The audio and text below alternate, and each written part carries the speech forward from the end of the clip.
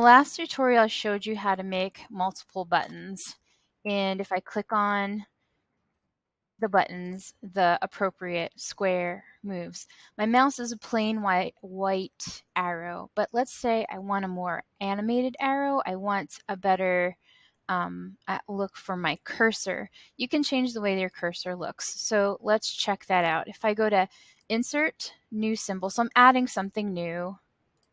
So Insert New Symbol. In this case, I want it to be a movie clip. And I'm just going to call it arrow. Arrow 2. I already have an arrow in there, but I need to show you how to make it. So my whole screen just cleared because I have a chance to make my arrow, and I'm going to keep it really simple. So I'm going to use a line.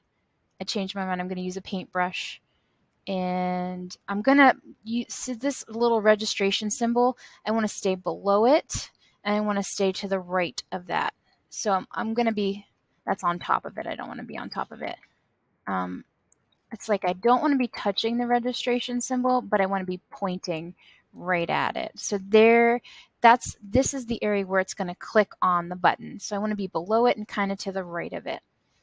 And then every 5 frames, I just want to change the color of this arrow. So now I want this arrow to be like a blue. And then every 10 frames, I'll change it to a dark green. Do it again, maybe like a purple. One more time, maybe like an orange. So this is my custom arrow. It's just going to blink like this, different colors. And I want to go back to my scene, so I'm going to go ahead and click on this arrow. It takes me back, but my arrow is not on here because it's in my library. So I'm going to go ahead, add a new layer. Let's call this cursor. I'm on frame 1 of this brand new layer that I added, and I need to go to my library. Now I have my library, it's right here, but just in case you don't have your library, you can go to Window and look for your library, which will open that up. And I'm going to drag, so I'm on this cursor layer. I just want to check one more time on frame 1, so my playhead's on frame 1. I want to drag my cursor anywhere onto the screen, it doesn't matter. It's also really big, so I'm going to make it smaller.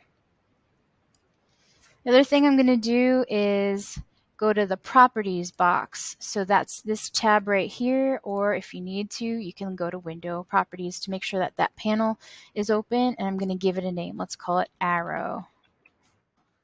Real clever. And so now that I have that named, I need code. So in the description, I'm going to go ahead and open up my Actions panel. And in the link description, I have this code. It's just 2 lines. Just use 2 lines right here. Paste them in there. And then this needs to match whatever I just called that arrow. So I'm going to call, I named it arrow, so I need to put arrow there. Now if I play it, I test my movie, I have this cursor that is a custom cursor. And if I click on red, the red box moves. If I click on green, blue, and orange. So my cursor's working, and that's how you get it to work. So you need buttons that actually work. So you want to make sure they work before you add this in.